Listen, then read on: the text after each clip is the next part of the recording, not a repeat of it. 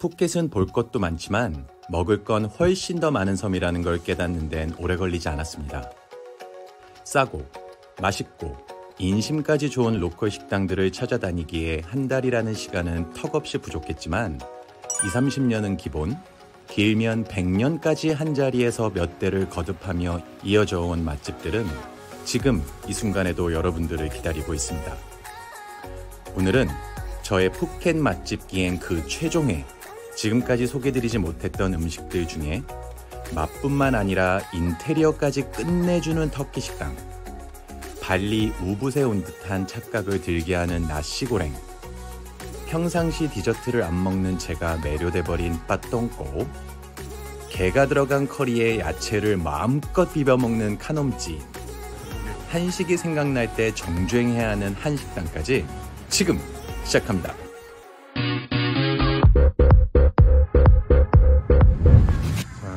비가 오는 가운데 카놈 찐을 먹으러 왔습니다.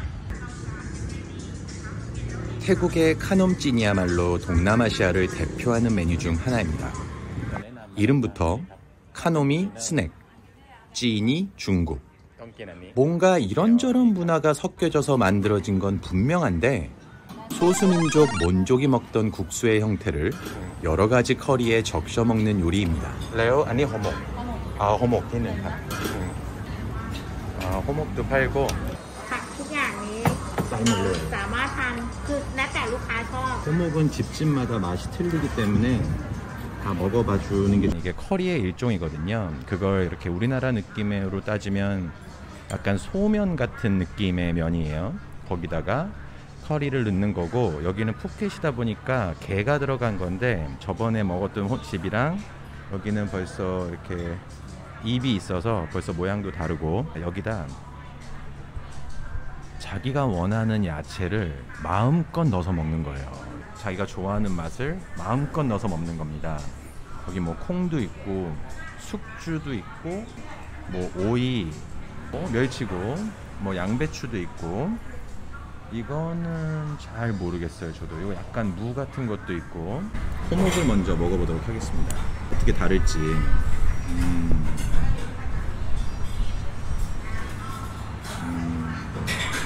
일단 첫 번째 좀 매콤한 스타일의 호목이고요. 덩어리가 저번에 먹었던 집은 정말 부드러운데 이 집은 덩어리가 있어요. 음료수는 차옌, 태국식 밀크티를 시켰습니다.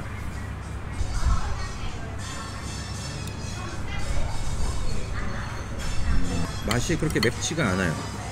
저는 매콤할 거라고 예상을 했는데 양배추는 뭐 먹으면 먹을수록 좋으니까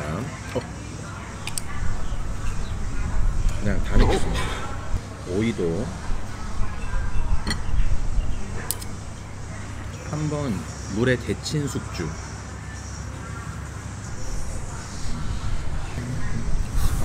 다리에 모기가 물리고 있어요. 그렇게 많이 시큼할 것 같진 않고, 이거는 약간 이슬람 그 사태 찍어 먹는 그 소스 느낌이네요.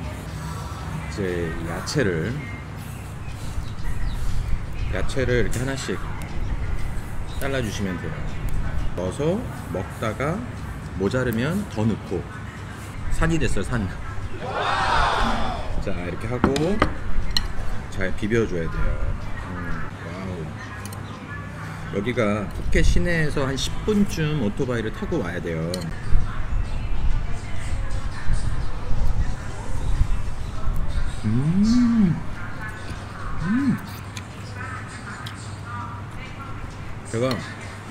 제가 원래 태국 초반에 카놈 찐을 좋아하지 않았던 이유가 맛이 너무 강해서였거든요. 그리고 한번 그렇게 데이고 나니까 그 뒤로 쭉 안 먹은 거예요. 나랑 안 맞는 줄 알고. 근데 살다가 맛있는 카놈 찐을 먹어본 거예요. 그때 알게 됐어요. 카놈 찐이 정말 이 매니아가 많은 음식이라는 걸. 굉장히 무난하고 전혀 맵지가 않네요. 매울 줄 알았는데.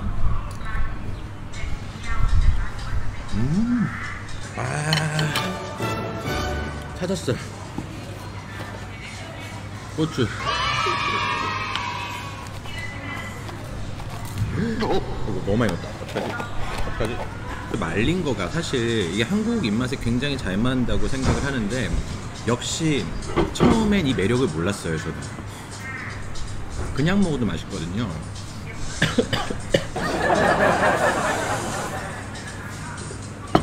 그냥 먹어도 맛있는데 그냥 먹으면 맵네요. 이렇게 조그만 덩어리로 잘라서 한 입씩 이렇게 먹으면 그거였습니다.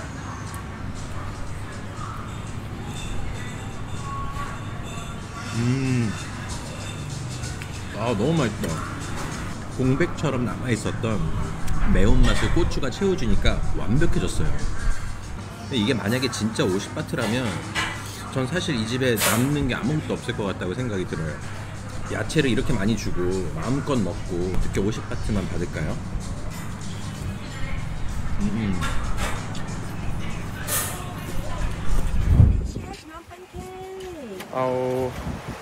마나오 반ครับ ครับพี่หนึ่งครับ สวัสดีค่ะ แล้วมี มีโรตีมีน้ำปั่นค่ะ เอาโรตีหนึ่งเหมือนกันครับเอา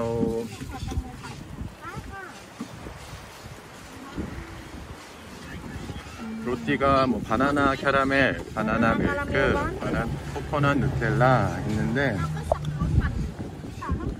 코코넛 누텔라를 먹어보겠습니다. 아우 코코넛 누텔라. เท่าไหร่ครับ โกโก้นัทนูเทลล่าแล้วก็อะไรปั่นคะ มะนาวปั่น มะนาวปั่น120ค่ะ2ชู โอเคได้ครับ 60ค่ะ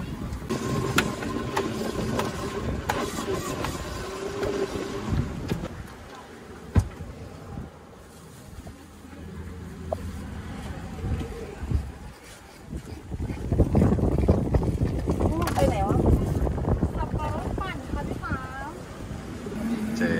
제가 가장 좋아하는 라임 주스입니다. จะลองนมไหมคะช็อกโกแลตไหมคะ ครับ ทั้งสองเลยนะทำไมอะคะอร่อยอะคะ ร้อนมากครับ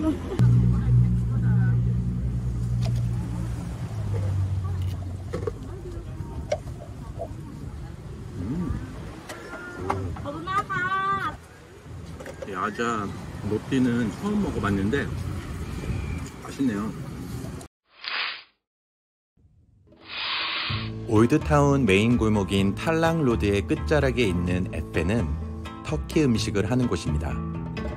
지나칠 때마다 손님들이 꽉꽉 차 있어서 못 가보다가 한달살기 막바지에 가보았는데 이 집 인테리어부터 대박입니다. 가게에 들어서는 순간 딴 세상에 들어온 듯한 그런 느낌? 입맛에도 잘 맞아 누구라도 좋아할 음식들, 새로운 먹거리를 찾는다면 이곳 추천합니다. คนไทยเนี่ยมาจาก คิดว่าเป็นคนไทย ใช่เพราะมาเมื่อกี้พูดชัดมากคือยังเปิดอยู่เปล่าครับเดี๋ยวผมเช็คเวลาให้ก่อนแล้วผมก็มาพูดเลยบอกว่า คิดว่าเป็นคนต่างประเทศแต่ว่าพอมาพูดไทยก็คิดว่า เกาหลีงงเลย เกาหลีงงเลยครับสวัสดีครับสวัสดีครับขอบคุณครับ호무스가 왔습니다. 빵하고 야 진짜 맛있게 생겼어.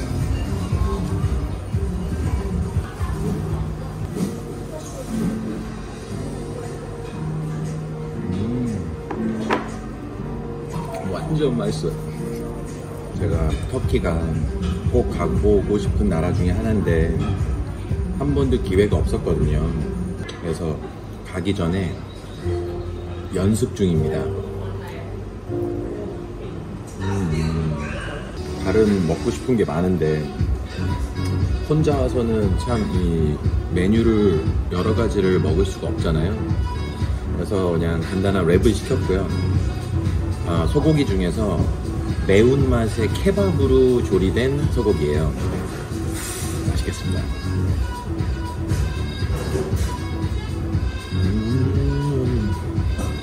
완전 맛있습니다. 빵이 진짜 얇아요. 그래서 먹기가 부담이 없어요. 근데 고기는 빵 굵기에 비해서 완전 햄버거는 먹다 보면 이렇게 조금씩 흘리잖아요. 똑똑 잘리고 떨어지지도 않고. 어렵다.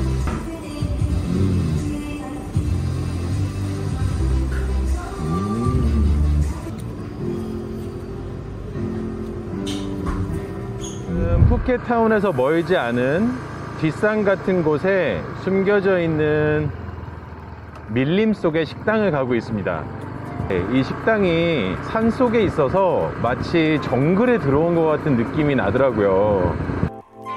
제가 묵었던 에어비앤비의 주인장이 추천했던 Three Monkeys입니다. 올드타운에서 멀지 않은 산중턱에 자리하고 가게를 아주 멋스럽게 꾸며놔서 분위기가 마치 발리 우붓에 온 듯한 느낌을 주는데, 바베큐, 태국, 일본 음식도 있었지만 인도네시아 음식이 땡겼습니다. 정글 깊숙이 매미 소리와 함께하는 색다른 경험이었습니다.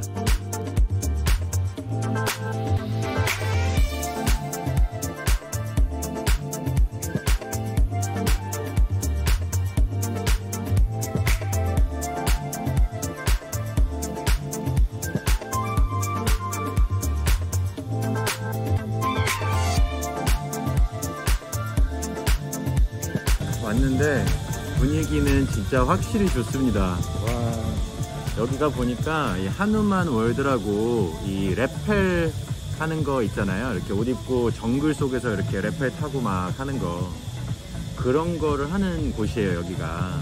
근데 음식들이 단가들이 꽤 있고요. 근데 손님도 꽤 많아요. 그래서 아, 여기가 좀 유명한 곳인가 보다. 이 건물이 진짜 너무 마음에 들어요. 발리 느낌 같고, 실질적으로 음식도 인도네시아 음식이 많이 있어요. 그래서 저도 나시 고랭을 시켰습니다. 여기 오니까 갑자기 발리 생각이 나서. 자, 밥이 왔는데 이게 뭐 오리지널 나시 고랭의 느낌이 나는 것 같지는 않아요. 그래도 분위기가 발리니까 발리라고 생각하고 먹겠습니다.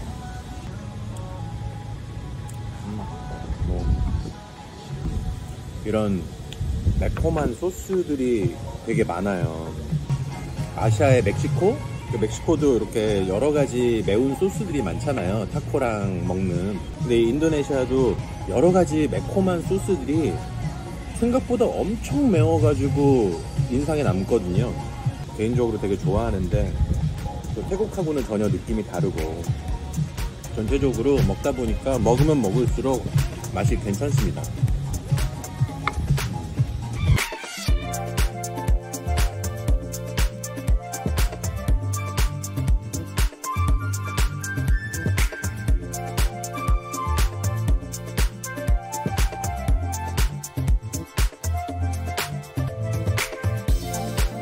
파통에 온 김에 한국 음식을 먹으러 가는 길입니다. 제가 예전에 여기 푸켓에 어머니랑 왔을 때 한국 음식이 먹고 싶어서 이 집에 한번 온 적이 있는데, 와, 한국이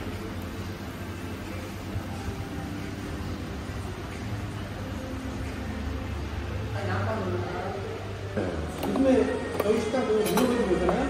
해보다 소주가 나오고 있어요. 소주를 다 마시는, 소주를 먹고 저하고 무료로 먹고 있어요. 진짜 문화와 우리나라의 의상이 정말 최고인 것 같아요. 역사상 최고. 한식은 하나씩인 거죠. 그렇죠. 한국 사람이나 보는 시각이라든지 좀 많이 달라졌어요. 맞아요. 저는 근데 사실은 그 2006년에 여기 와서도 사실 한국인으로서 혜택을 많이 받았다고 생각하거든요. 우리가 좀 여기서 살면 좀 편하게 사는 게 있잖아요. 네, 그렇죠.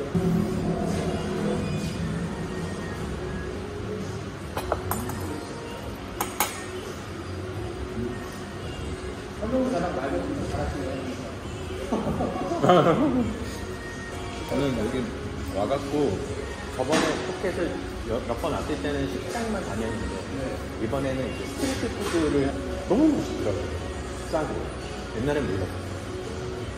저걸 안 하고 여행을 하면 너무 아쉬울 것 같아요. 평생 후회할 것 같은데. 양념이 없고 많으시면 또 나중에 보시면 또 약간 또 기록이 새록새록 하더라고요. 그렇죠. 그러니까 약간 일기 개념, 디지털 일기 개념으로 저걸 하는 건데, 화면까지 가르쳐줍니다.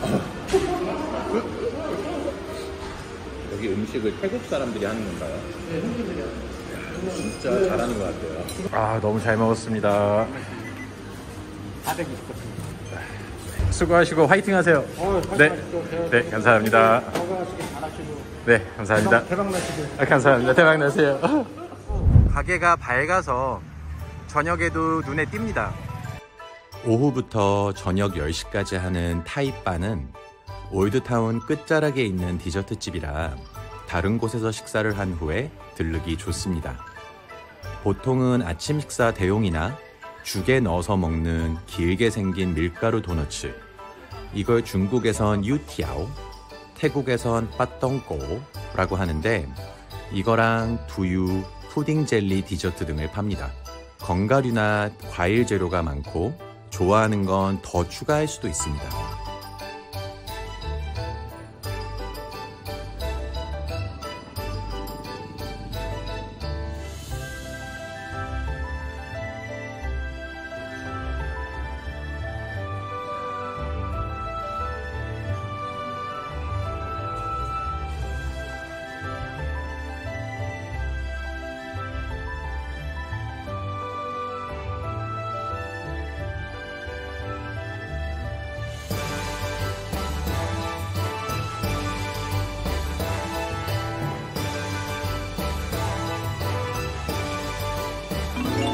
자, 오늘은 푸켓 맛집 영상 그 최종회를 보여드렸습니다. 마음에 드시는 곳들은 미리 저장해 두시고 이번 영상을 재밌게 보셨다면 좋아요와 구독 그리고 알림 설정까지 부탁드립니다. 그럼 다음 영상에서 만나요. 바이!